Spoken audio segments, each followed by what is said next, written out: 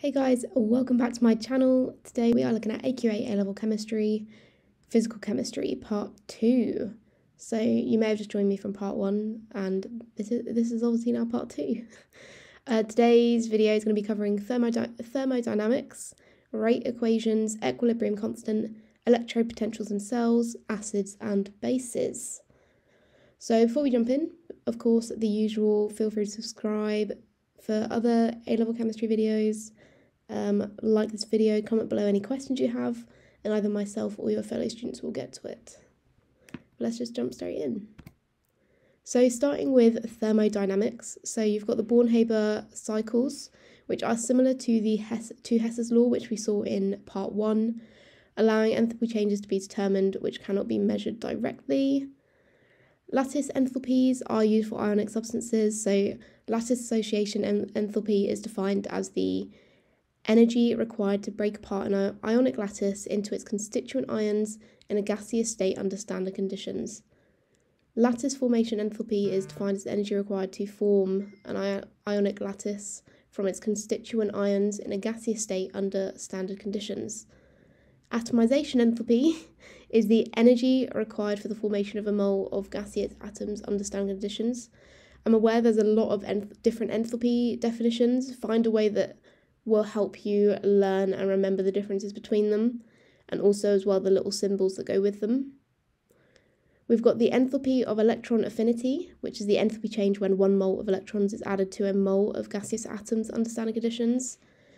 Then we have enthalpy of solution, which is the enthalpy change when 1 mole of ionic solid is dissolved in water to infinite dilution so that the ions no longer interact under standard conditions. And finally, we have enthalpy of hydration, which is the enthalpy change when 1 mole of gaseous ions is dissolved in water to form 1 mole of aqueous ions under standard conditions. Enthalpy of solution and hydration are another way of measuring lattice enthalpies indirectly. But you can see on the right-hand side, so the top image is what a Born-Haber cycle looks like. So you can see how these different enthalpies kind of change and go around, will help you measure enthalpy changes, and then below you've got similar to Hess's law kind of diagram, seeing how these enthalpy changes take place and help you calculate them. So the perfect ionic model hydration enthalpy. Let me start that again. The perfect ionic model. So hydration enthalpy is heavily influenced by the size and charge of the molecules being dissolved. Therefore, it is assumed that the ions are perfectly ionic. All ions are perfectly spherical, and the ions display no covalent character. So you can see in the little image above, you can see what it means by ionic with covalent character, but then also perfectly ionic. So covalent character occurs in ions when 2 joined ions have varying sizes or charges, meaning the distribution of charge is not even. So hence why the ionic with covalent character in the image above is obviously a different shape because it's having that covalent character. Then we have, so in chemistry, things tend towards a state of disorder. So entropy is a measure of this disorder, and the more disordered, the greater the entropy value. Again, we've got little symbols here that are important to remember for equations.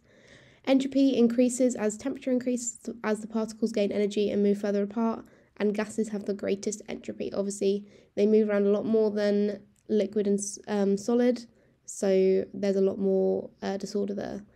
When a substance melts or evaporates, there is a sudden increase in entropy, and all spontaneous reactions have a positive entropy value.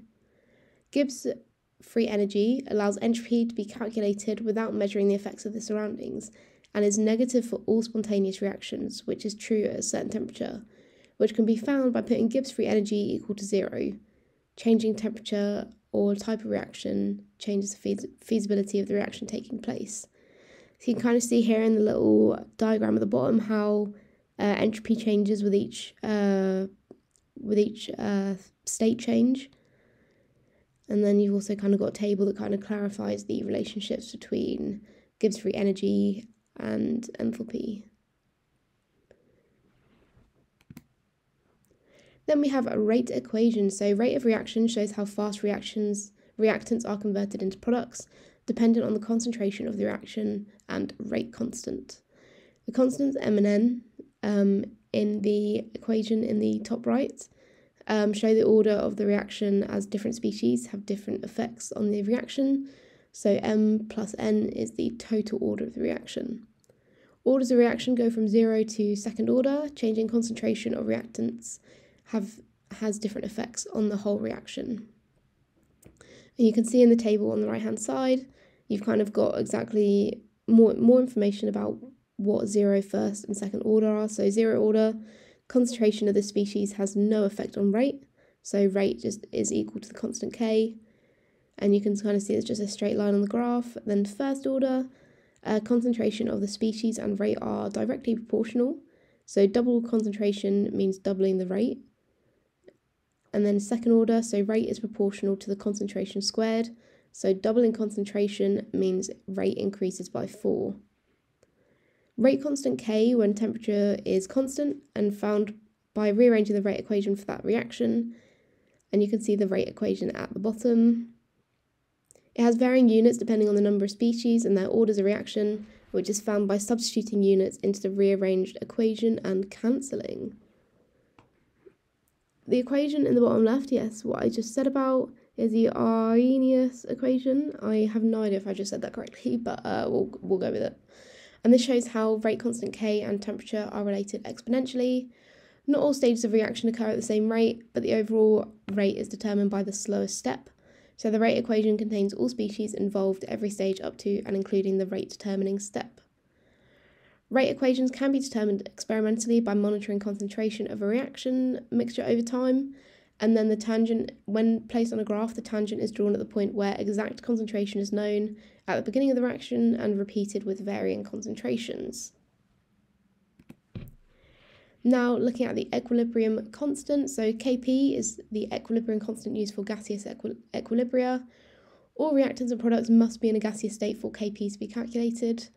Within a gaseous system, each gas has a partial pressure, which adds up to give the total system pressure, which can be found using the molar fraction of the substance and total pressure, commonly measured in pascals but can also be in atmospheres.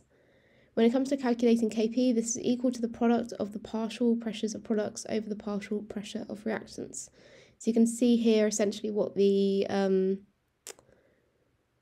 what equations will be useful and how you can kind of apply these. And then on the right hand side, you've got how it would look when you're actually looking at an actual reaction, just to help clarify exactly what that means. So now onto electrode potentials and cells. So electrochemical cells use reduction reactions as the electron transfer. I believe that's meant to be redox. So electrochemical cells use redox reactions as the electron transfer between products creates a flow of electrons. This flow is an electrical current which flows between electrodes in the cells, and potential difference is produced between the two electrodes, which can be measured. Most cells consist of two solutions with metal electrodes and a salt bridge, which is a tube of unreactive ions that can move between the solutions to carry the flow of charge, but do not interfere with the reaction. Each solution is a half cell which makes up the full chemical cell, and these half cells have a cell potential which indicates how it will react, either oxidation or reduction. Representation, so it's really important that you draw these correctly. Most negative half cell is on the left, and then the most oxidized species goes next to the salt bridge. A salt bridge is shown using a double line, always including state symbols, so you can see that's more so for the middle image there, you can see with zinc. Then standard hydrogen electrode, so She, is the measuring standard for half cell potentials. It has a cell potential of 0.00 volts, measured under standard conditions, and again, standard conditions are 1 mole per decimeter cubed, 298 Kelvin, and 100 kilopascals. So the cell consists of hydrochloric acid, hydrogen gas, and uses platinum electrodes, which are very useful as they are metallic, so will conduct electricity but also inert, so will not interfere with the reaction. So you can see how standard hydrogen electrode looks in that bottom diagram. And then if measured under standard conditions, cell potentials are measured compared to the She to give a numerical value for the half cell potential. Negative potentials mean substances are more easily oxidized and will lose electrons. Positive potentials mean the substances are more easily reduced and will gain electrons. Standard cell potential values are used to calculate overall cell EMF, so electromotive force, most positive to most negative minus the most negative, and if the overall cell potential is positive, then the reaction is spontaneous and favourable. Half-cell reactions can be combined to give the overall cell reaction. The anti-clockwise rule is a good method for ensuring the reaction is formed correctly. Write the most negative EMF out of the pair on top, draw anti-clockwise arrows around the reaction, balance the electrons on both sides of the reaction, and write out the cell reaction. Electrode potentials that are very positive are better oxidizing agents. The more oxidized those species, more negative than it. And any species that are very negative are better reducing agents and will reduce those less negative than it. Increasing concentration of the solutions makes the cell EMF more positive as fewer electrons are produced in the reaction, and increasing pressure will make the EMF more negative as the electrons are produced. So you can kind of see here how the oxidizing agents, reducing agent impact, and looking at the standard potential, and as well an example of how you would combine these half equations. Then further from that, so electrochemical cells can be a useful source of energy for commercial use and can be non-rechargeable, rechargeable, or fuel cells. In rechargeable cells, these have reversible reactions, so can be reformed when used. Common rechargeable cells are lithium-ion in phones, laptops, and cars, with a lithium cobalt oxide electrode and a graphite carbon electrode, and an electrolyte of a lithium salt in an organic solvent to carry the flow of charge. In order to be recharged, a current has to be applied over the cell, which forces the electrons to move in the opposite direction and causes the reaction to reverse. Fuel cells are a type of electrochemical cell used to generate an electrical current without needing to be recharged, e.g. a hydrogen fuel cell, which uses a continuous supply of hydrogen and oxygen from air to generate a continuous current. The reaction that takes place produces water as the only waste product, so it's more environmentally friendly, but the downside to hydrogen fuel cells include the high flammability of hydrogen, and of course they are expensive to produce. So you can see here in the bottom kind of how this would look for the different types of cells. So on the right hand side is the fuel cell and how this kind of works. And then you also got the lithium battery, the rechargeable one. Then moving forward to finish off on acids and bases. So acid-base equilibria involve the transfer of protons between substances. Therefore, substances can be classified as acids or bases depending on their interaction with protons. A Bronsted-Lowry acid is a proton donor, and a Bronsted-Lowry base is a proton acceptor. Reminder: a strong acid is when it completely dissociates to ions when in solution of a pH 3 to 5, but weak acid only slightly dissociates in solution with pH 0 to 1, which also applies for strong and weak bases, except with pH 12 to 14 and pH 9 to 11, respectively. So pH is a measure of acidity and alkalinity on a logarithmic scale from 0 to 14, giving the concentration of H+ ions. Obviously, you'll know a lot about pH and things from GCSE. Water slightly dissociates to ions as an equilibrium with its own equilibrium constant, Kw, at 25 degrees, giving it a constant value of 1 times 10 to the power of minus 14. The forward reaction is endothermic and therefore favoured when temperature of the water is increased, and so more H+ ions are produced and water becomes more acidic as a result. Weak acids and bases only slightly dissociate in solution to form an equilibrium mixture, therefore the reaction has an equilibrium dissociation constant, Ka, and to calculate pH, if Ha is in excess, then use Ha and A- along with Ka to find H+, then pH. If A- is in excess, then use Kw to find H+, then pH. If AH is equal to A-, then pKa equals pH, so find pKa.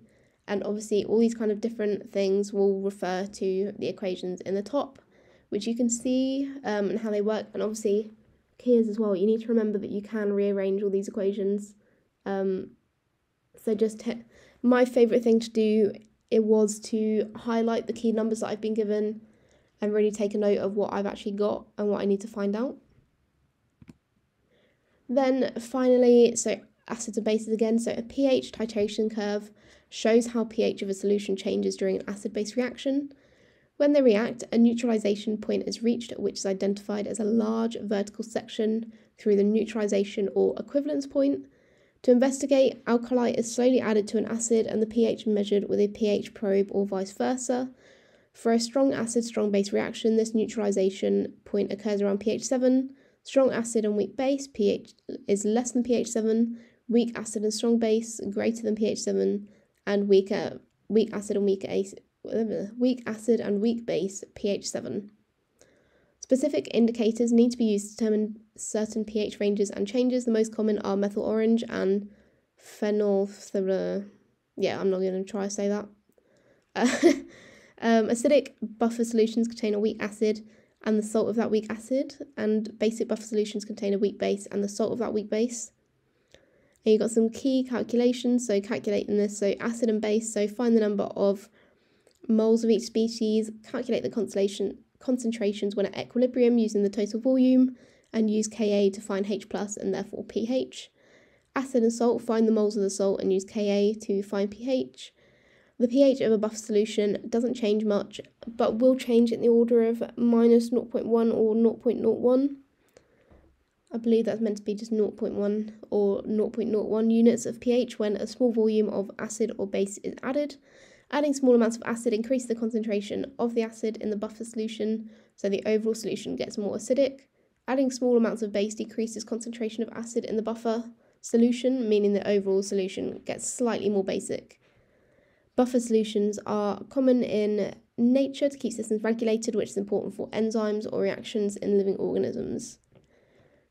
So you can see on the right hand side as well just some graphs of how these kind of different reactions will look based on strong acid or like whether it's strong acid, weak acid, or strong base or weak base. Kind of where you can recognise the equivalence point. And then in the bottom you've got a little table just of what the colours are and what pH ranges they are for the indicators. So you can kind of make sure you know which one you're meant to be using. But that is everything for today's video. So that is physical chemistry, all done and dusted. Next up we'll be looking at inorganic chemistry. Again, there'll be 2 parts to that. And again, like I said at the beginning, please feel free to subscribe, like, and comment below any questions you have, and we can answer them as soon as possible. And I shall speak to you soon.